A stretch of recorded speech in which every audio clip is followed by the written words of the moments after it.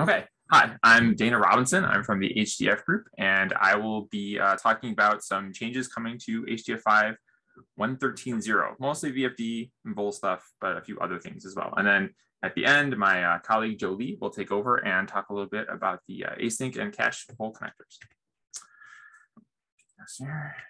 All right. So we'll go over HDF5 1.13.0, a couple of changes that are coming just broadly. Then we'll talk about some changes we're making to the VFD layer, mostly about plugins. Talk about some changes coming to the Vol, the virtual object layer, and we'll talk about some template Vol connectors that we have if you're creating your own Vol connector. And then we'll talk a little bit about the async and cache Vols. So HDF5 1.13.0 is, we're calling an unstable version. It means that the APIs are subject to change. So the file format may change. There's no binary compatibility guarantees. It doesn't mean buggy. It just means that it's subject to change as we develop things. It's going to be late 2021, we think. And if you notice anything that you think should be improved while you're working on a VFD or a Vol connector or with any of the new APIs, please send us feedback so that we can improve things. There's still time. This is an unstable release. This is the default develop branch in HDF5, the HDF5 repository on GitHub. There will not be an HDF5 1.13 branch like we have HDF5 1.10 and 1.12. We just do all releases. They split off of the develop branch at particular points. They're full releases though. We do a release of these things. And then HDF5 1.14.0, which would be the stable version where we actually do care about binary compatibility in the file format. We're targeting that for late 2022. HDF5 1.13.0 assumes a lot of modern things. We removed a lot of cruft that dated back to 1997 when we first started coding. So we assume C99, C++11 if you're building the wrappers, C++ wrappers. It targets modern POSIX compatibility. It does require Visual Studio 2015 on Windows due to C99 needs. There's fewer checks for obsolete things. We used to check for missing C99 functionality. A lot of stuff is gone. So if you are building on a platform and it doesn't work, please let us know so that we can look into the build files and see how to work around that. Another thing that's important to know for people who are creating Vol and VFD plugins and also filter plugins is that we're turning off the memory sanity checks by default when we release the library. So we have these things, we add heap canaries to things, and that causes problems when people reallocate memory, cause the library to be sad. So we've turned that off by default. So that should, if you've seen that problem mentioned elsewhere, that will not be a problem anymore in any of our releases. We're also, one of the things we've added to HDF5 1.13 is there's a lot of asynchronous HDF5 functionality. This does require an async capable Vol connector. There's no native functionality for this, and but we're not going to talk about async very much in this aside from looking at the connector. So it's a big topic. So the virtual file drivers, just to remind ourselves, are these can you guys see my cursor here? Yes. That works. Okay, great. So the virtual file drivers are basically different ways of mapping like offset length things that are sent and file operations to different media, right? We have like the sec2 POSIX driver, that's the default one. There's MPIO, which is the one that we use for parallel HDF5. We have one that can map native Vol connector things to the Amazon S3 in a read-only way. So there's a way of creating these things, but we never made this plugins. And so that's what we're adding now. This allows you to connect the native HDF5 format to a wider variety of data sources in an easier way. Leverages the strengths of the filter plugin scheme that's been pretty successful for HDF5. It's more convenient for users because you can just drop a plugin into a directory. And it brings more contributions into the HDF5 ecosystem and just makes HDF5 more adaptable to a changing data landscape. Documentation for this exists. We have a VFD plugin RFC that talks about all the things that went into this particular feature. There's a support portal page for dynamic plugins of all types, and there's a support portal page for registered plugins. And we'll talk about that in a second. Right now, there's no VFD page for registered VFDs because we don't have any yet, but that will go up soon after we release the feature. So VFDs as dynamically loaded plugins works exactly like the existing filter and Vol plugins. So all the H5 PL API calls work just like they do elsewhere. Same default paths. We use them for all plugins. There's one on the screen here for POSIX and this one for Windows, but you can change this if you want. There's an HDF5 plugin path environment variable. You can also modify these things with the H5PL API calls. And one thing to know about the VFD plugins is that they are loaded when you call H5P set driver API calls. And we'll look at those in just a second. Or when you have set the HDF5 driver environment variable, which we'll again discuss in a later slide. And so if you've set that and then you create a FAPL, then it's going to inspect that environment variable and try to dynamically load your plugin at that point. We have two environment variables. We have HDF5 driver and HDF5 driver config. And we'll talk about the configuration strings in just a minute.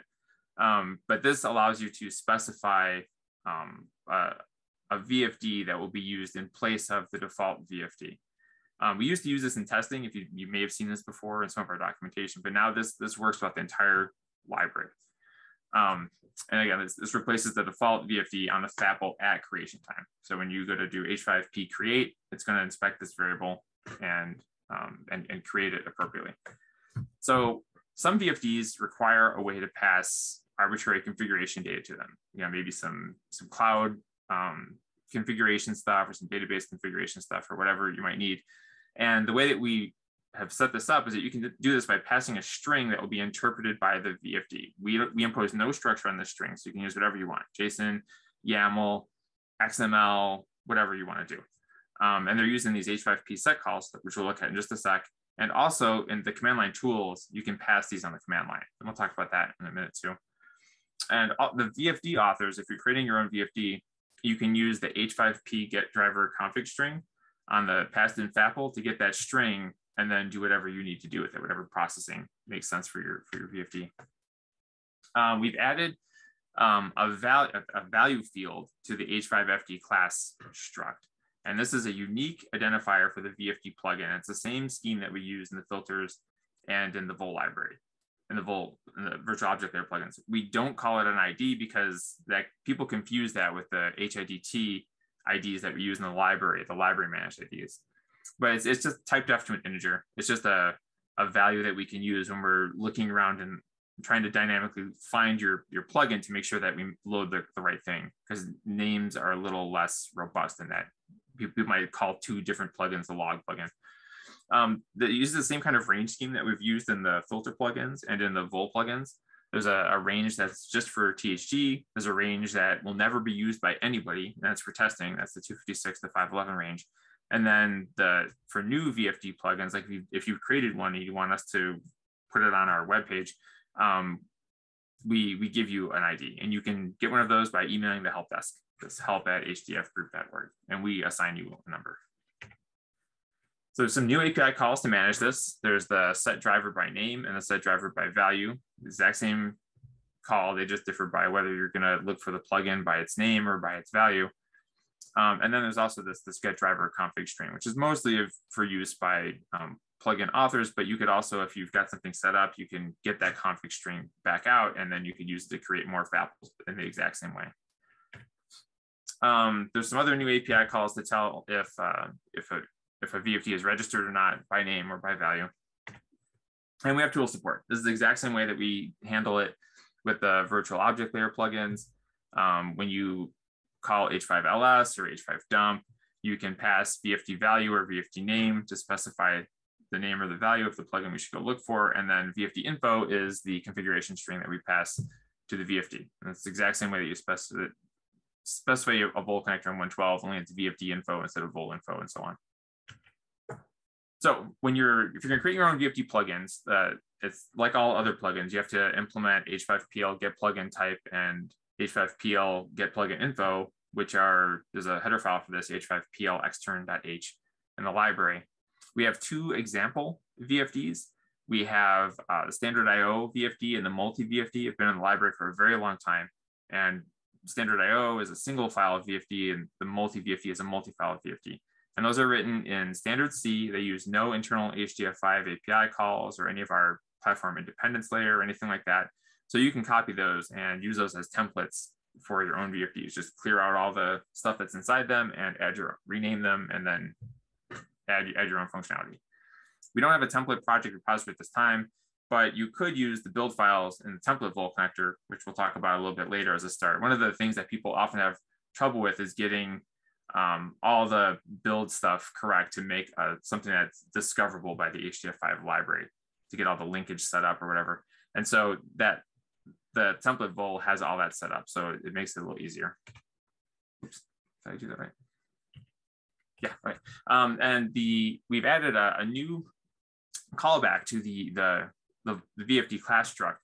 It's the CTL callback, and that allows arbitrary operations by the VFD. So if your VFD needs to do something that isn't handled by the callbacks that exist in that class structure, you can use this as kind of a kitchen sink to put whatever you want in there. And this is what the signature looks like. I'm not going to talk about this too much. We're going to have a developer's guide for this, and that'll explain it in more detail. But essentially, you can give it an operation code, and there's an input and output buffer. And so you can kind of use this for arbitrary things. We're using this internally to do the MPI VFD things. We've moved them from being their own thing to using this control callback. As far as testing goes, the HDF5 test suite is being modified to separate library-specific, library VFD-specific VFD tests from arbitrary VFD tests. Because there's a lot of tests where we check to see if things exist at certain offsets. We assume a lot of things that are not necessarily going to be true for all VFDs. And so we've separated those out. So there's a subset of the test suite that should work for arbitrary drivers. That's a large subset. It's not like a small subset. It tests quite a few things. And so you can just set HDF5 driver and HDF5 driver config, and then run make check or ctest, and it'll try your VFD out with everything, as long as it's in the right plugin path. All right, let me take a sip of water here. All right, so the virtual object layer changes. So again, to remind ourselves, the vol layer sits right underneath the HDF5 API. So anything that touches storage has now been abstracted into this virtual object layer, where we dispatch to appropriate calls. So if you call H5F create, then we dispatch to a create callback. And so the library comes with just the native vol connector, and we also have a pass-through one that we'll talk about in a little bit. But there's a bunch of external ones that are being constructed. One of them is the REST vol. It's a bunch of ECP vols, the async vol, cache vol. There are many under construction right now. So as we've been working with the vol was released in an early form in HDF5 1.12, but it's been evolving as we gain experience with it. And so there's been new demands from ECP connectors. People have really been making heavy and complete use of the API. And so we've learned some things. We've needed to change some things from our initial ideas about how some things would work. The programming model is still fundamentally the same. There's some changes for the optional operations. Async has changed quite a bit. And most of what what I'm just described are for connector authors, not for people who are just consuming a vol connector, because one of the goals of the virtual object layer is to have your code work with a minimum amount of changes. So everything I'm talking about here is really just for people who are creating their own vol connectors. So one thing to know is that the HDF5 1.12 vol API is deprecated at this point. So you should be targeting 1.13.0. There are a lot of important changes to the vol API that we made to make the ECP connectors work properly. And we can't bring those to the 1.12 development branch due to binary compatibility issues. We try to pay a lot of attention to that, and there's just no way of versioning that in a reasonable way. So everything should really target 1.13, which will become 1.14 now. The current version of the API is version 2. We also have added a connector version here, this unsigned con version. So you can version your own connector. We don't really monitor this. It's for you to check. We've changed some of the operations in the specific and get callbacks, and I have a summary of this that kind of describes what it is. It's not great. There's a few though you should pay attention to. We've got rid of the H5A delete by index is handled separately now. mount operations moved from files to groups, which makes sense because you can mount things anywhere in any group. The blob get size specific callback moved to the data type get callback, and 1.12 didn't really have async, so the initial guesses at the request operations changed. It also changed from version 1. So if you had something that targeted version 1 of the API, which was never formally released. This, go back here to this, H5VL version 0 is 1.12.0. H5VL version 1 was developed 1.13 earlier. Now we're currently on version 2. So one of the other changes that we've made is that there's no more VA list arguments. So anybody who wrote a Vol connector now has to update this, but it's pretty straightforward. It's not really difficult to do. We used to pass in an enum value here for the specific type. And in here, you would have your arguments that you would pass in. And now what we do is we pass in a struct that encompasses all of this. And this goes all the way from the callback up to the kind of like the Vol developer API calls that you would use as a Vol developer, like H5VL dataset get. They're in the public API, but they're not for normal consumption. So just to better show this, these are the enums that we used to use. Like here's a file flush, reopen, mount, unmount.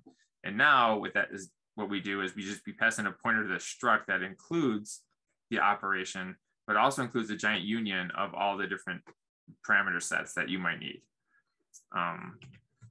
We also have this new get capabilities flags callback. It's part of the introspect class. The capabilities flags that we have are listed in h5vl connector.h. And this was added because stacked Vol connectors can't simply return their own capabilities flags, which is what we used to do. You may have to inspect the Vols underneath you and see what they can do. And this is the signature of the callback.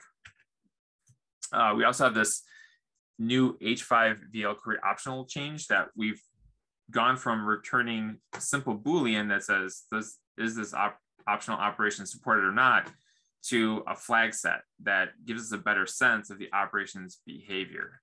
And so it's a bit set that looks like this. You got supported, whether it reads or writes data, whether it queries or modifies metadata, whether it's collective, whether there's no async, and whether it touches multiple objects. And this can kind of help Vol connector authors who are making complex connectors to guess how to deal with these things.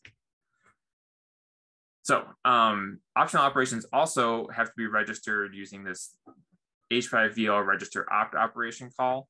The library will assign an integer operation value that we passed via the H5VL optional args-t when you handle that inside your connector.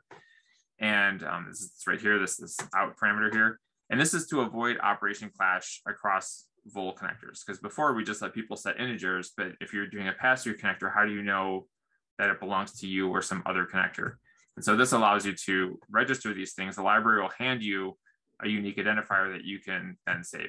So this is more complicated. We're going to document this. We're updating the connector authors guide in the Vol documentation that will explain exactly how to do this. And if you want to look to see how this can be done, you can look at the cache Vol connector, the async Vol connector, both of which show you how you should be handling this. We've updated the Vol connector for asynchronous operations. Those require a suitable Vol connector. I said there's no native HDF5 async functionality. There'll be a presentation at Hug that talks more about async. So as far as Vol templates go, we've created a template Vol connector that you can use to get started. There's no functionality in it. It's just an empty Vol structure. But the important thing is that it includes both auto tools and CMake build files. So you can build it right away and have a plugin that loads but does absolutely nothing. And you can just fill in your own callbacks, and then you can pretty easily build a Vol connector from there. Because we noticed that a lot of people were having trouble just getting started, just making something that was a plugin. So this kind of solves that problem. And it's on GitHub. It's under our organization. The pass-through Vol connector is essentially a template for constructing pass-through Vol connectors, and lets us make sure that we're doing the right thing with pass-through Vol connectors.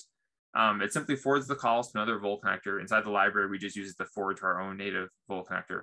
But you could clone this. You could add anything sophisticated that you wanted to do from it. It uses standard C, no internal HDF5 API calls, just like we do with our demo VFD drivers. So it's kind of designed for other people to kind of pick that up and modify it. It's located in the HDF5 source repository. It's then the source directory. It's H5VL pass through CNH. So you can just copy that into the template vol connector and then go make that work for you. There's vol documentation. We have vol users guide and vol connector authors guide. There will be an updated connector authors guide that will have a section on migrating version 0 and 1 connectors explicitly, particularly how to deal with the new optional operations, which is much more complicated. And then there's the vol API reference manual, which is on our portal, but we're moving it to Doxygen. So there's a link to that as well. All right, and then so next I will turn this over to my colleague Jolie, who will talk about the asynchronous vol and the cache vol. Hi, my name is Jolie, and I'm a software developer at the HF Group. I'll give you a brief demo for HDF5 vol that Dana described. For demo, there are two vols that I want to show today. One is asynchronous vol, and the other is a cache vol. They are chosen because they are independently developed and maintained by Lawrence Berkeley National Lab, LBNL, not by our group. That means anyone can develop HDF5 vol to access any data in any storage using HDF5 APIs and their applications. Next.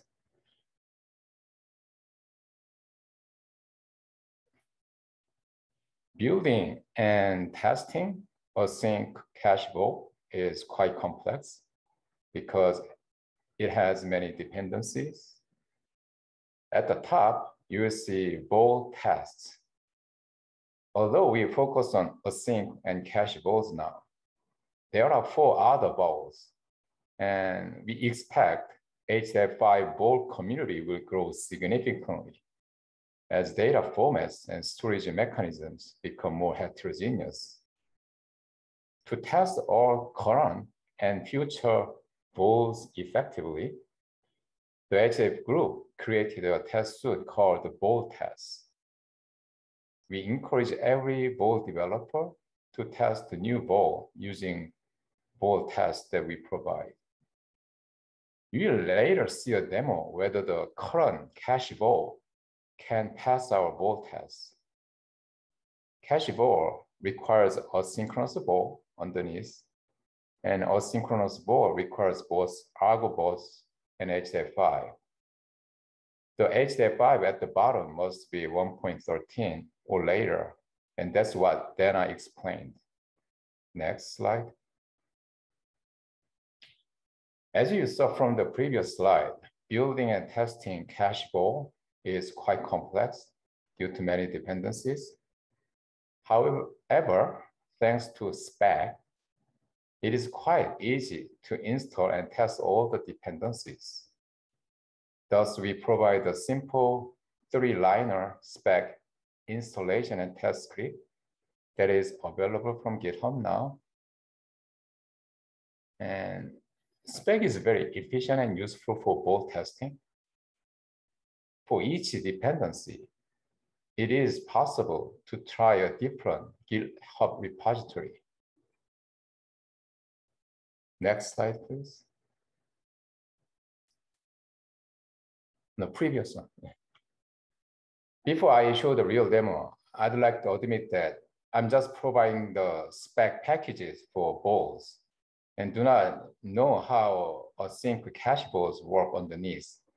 Therefore, if you have any question about the technical details of async cache vols, LBNL team will explain them fully during the upcoming HDF5 user group meeting in October.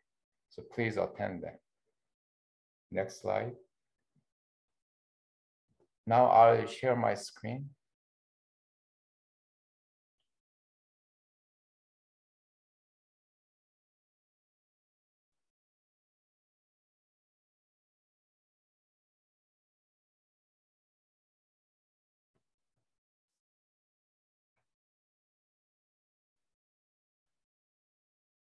So this is the script that I ran this morning at 8:14 a.m. And you clone my repository, spec repository, then change to the bin directory and run this script called testable.sh. Then you will install all the packages dependent on HDF5, Argobots,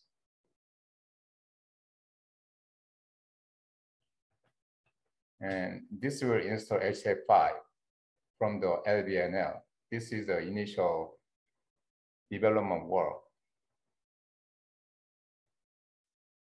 Then install ball async package, then ball cache, and at the end, you will install ball tests and run the test. And you'll see at the end, test result will be shown like this. So there are two failures. One is real failure. The other one is timeout in parallel test. Since we are running spec, it's easy to change individual package underneath dependency. The first one I ran with the LBNL's HDF5. Now we switch the dependency of HDF5 to our development 1.13 version. Then I can run the script again and spec will pick it up automatically, what's changing. So everything is same. And now they reveal the HDF5 using the HDF groups development branch. Then reinstall async ball, cache ball, and test them again. Now you will see one more test failures compared to the LBNL's HDF5. And that's how you can test HDF5 faults easily with the spec. Now I'll stop sharing my screen and go back to the slides. Dana, can you show the slide again?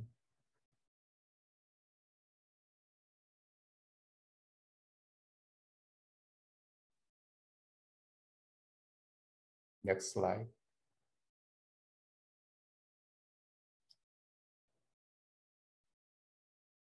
So we'll continue working on identifying the root cause of test failures, as you saw in the demo. Then we'll keep pushing our current development work to the upstream spec repository.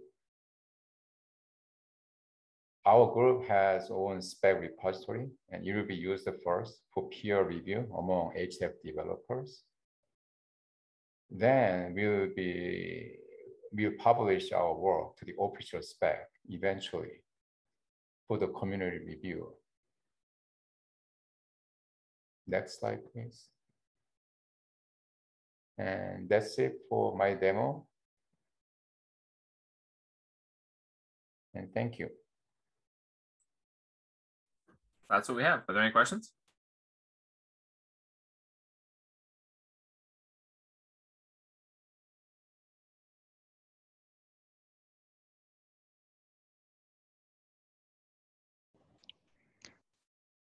And people can feel free to unmute to ask questions or use the chat.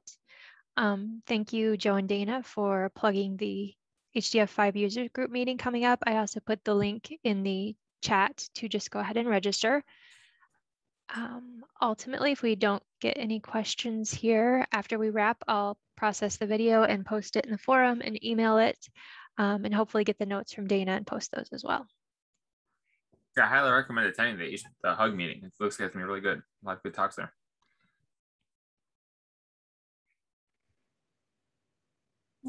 Sorry, is there a link for the agenda of the HUG meeting? I will finalize the agenda. So the speakers have the agenda right now just to make sure everyone's okay with their schedule, but I'll finalize that over the weekend and send out an email Right now, if you go to the link on the screen, you can see a list of presentations, but just not, we'll get the schedule next week. All right, thank you. One question, today we are seeing a lot of URL for the repository, and is it possible that we can have a list of them so we can easy to get a copy of them? Yeah, the links are real links in this presentation. I assume this will be on the web. Okay, thanks. Hmm?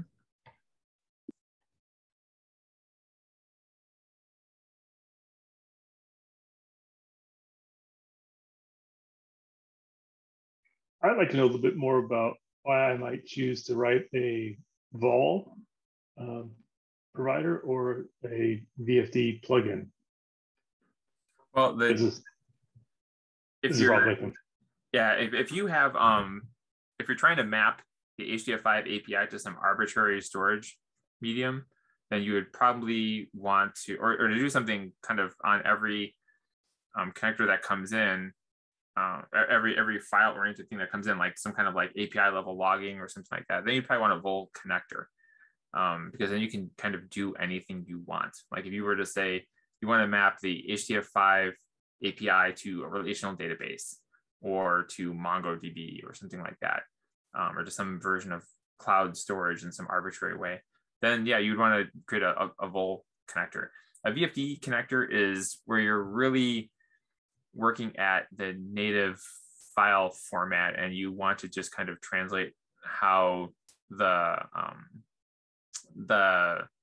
offsets and lengths get scribbled out, right? Like if say, like one of the first things we're working on is a GPU VFD. So if you want to say, deal with GPUs and then push stuff into GPU memory, then that's kind of a thing that you can do at the VFD level. If you want to split it off and put metadata in one spot, we have like the split VFD. If you want to do something similar like that, it's a lower level operation that uses the HDF5 library, things like the metadata cache and the other features that we have, things that are not present at the vol layer.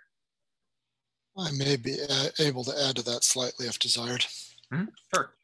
What's going on with the VFD is it's presenting the underlying storage just as a vector of bytes to the HDF5 library, in the sense of the native connector. If you can use it, it's probably a good idea because it's a lot easier than creating a vol connector. But that is in essence what you have to do with the VFD. Whether you are distributing that file across logical file across subfiles, across objects in object store, all of that can be done at the VFD layer, but you're still dealing with the logical HDF5 file. The vol layer lets you do whatever. You can store your data however you like. I hope that's useful. Thanks, that's good. Yeah, the VFD, I guess, essentially abstracts native HDF5 storage. The vol connector abstracts everything under the API entirely.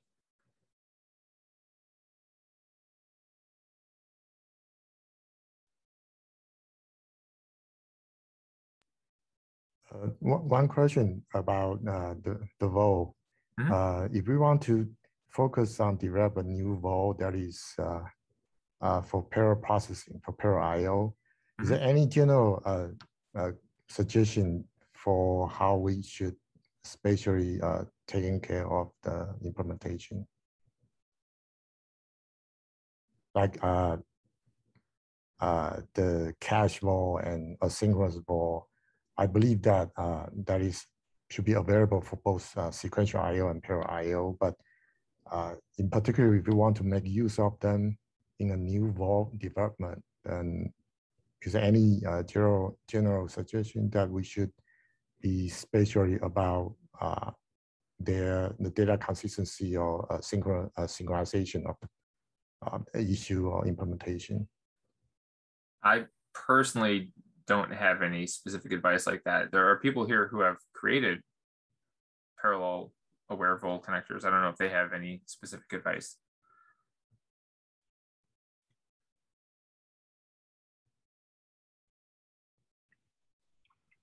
I mean, maybe one thing I can mention is that one thing you have maybe to pay attention to is to, if you want your vault, for example, to do collective metadata rights or independence. So what that means is creating your groups data sets independently or collectively. So that's the kind of things that you may have to pay more attention to when you're creating a vault. I mean, the vault gives you the ability to actually have independent metadata IO. So creating your groups data sets independently, whereas a VFD, for example, wouldn't be able to. But so yeah, that's the kind of things you have to eventually pay attention to. I mean, we have some examples for that in the Deos vault, for example.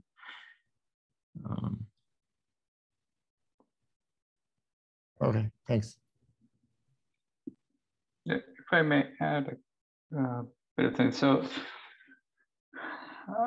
there is this terminal walls where you maintain how the data is being stored, and going through or pass-through walls, which are going through the native wall eventually, and then maintaining the HDF5 format still.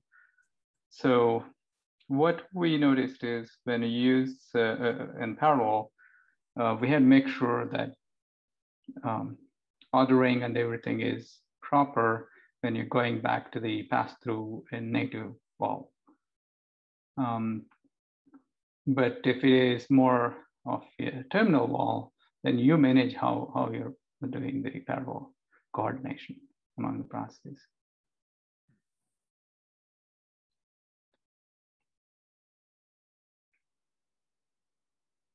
So that's what we noticed with our experience.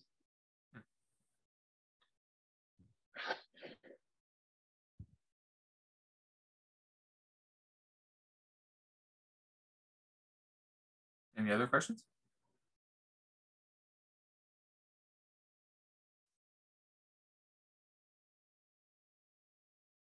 So, okay, yeah, maybe, is there a page where you're collecting all the walls, or because each wall can be developed by some developer, and when they register, are you maintaining a link to all those wall connectors somewhere? I would have to go look at the webpage to see exactly what's on there, but I think we usually do. Mm-hmm. Just like we do for the filters, you can go there, and I think we have links to all the source. Okay. I think I have a link I'm going to put in a chat. Okay. But we do that, right, Lori? Give on the. Yeah, there was a forum post about that, and so on the support portal, there's a list. Mm-hmm.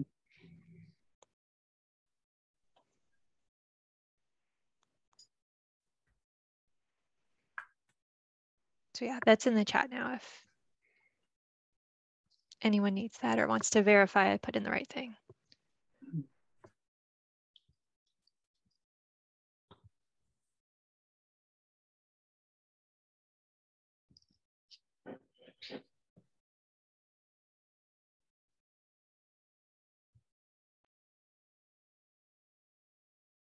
Any other questions?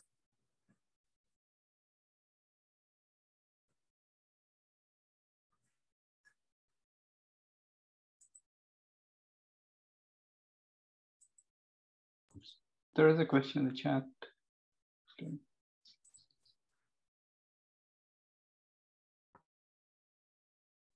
That I don't know why there is no Ubuntu.dev package for HDFU.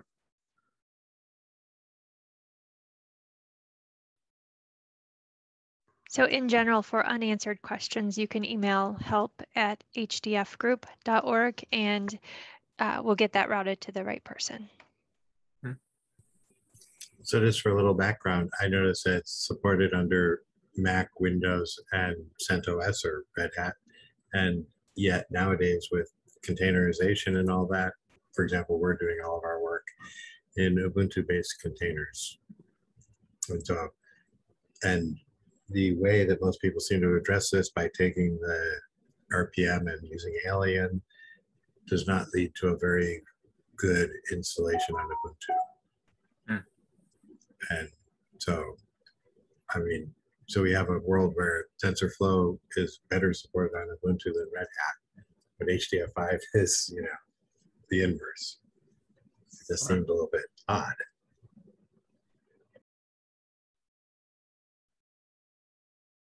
You can also hassle us on the forum. That's a good place to post stuff, and then people will answer. Yeah, that's a good point. Yeah. But I'll bring this up. I have morning meetings with the people who are in charge of this, so I will ask. I'm an Ubuntu user myself.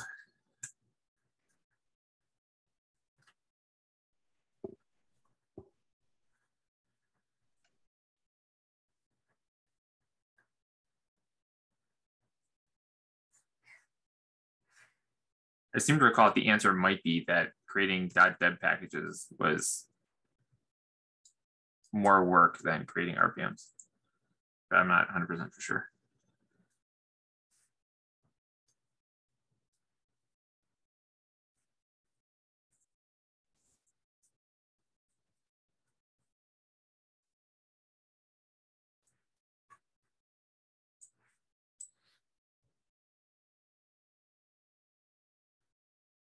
Anything else? Okay. I know this today's meeting is about 1.13.0, some new features. Is there any new features related to parallel I/O? I don't think so. In general, stuff that doesn't break binary compatibility, we try to push down into 1.12 releases and even 1.10. So this was mostly about things that are difficult or impossible to bring to 1.12, like the vol changes we can't bring. But most things that we add a new feature, a lot of times it goes to 1.12 as well.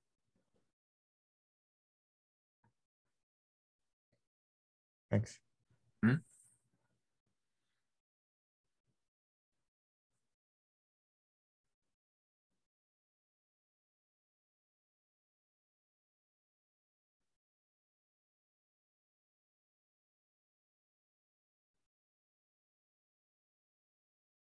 Other questions?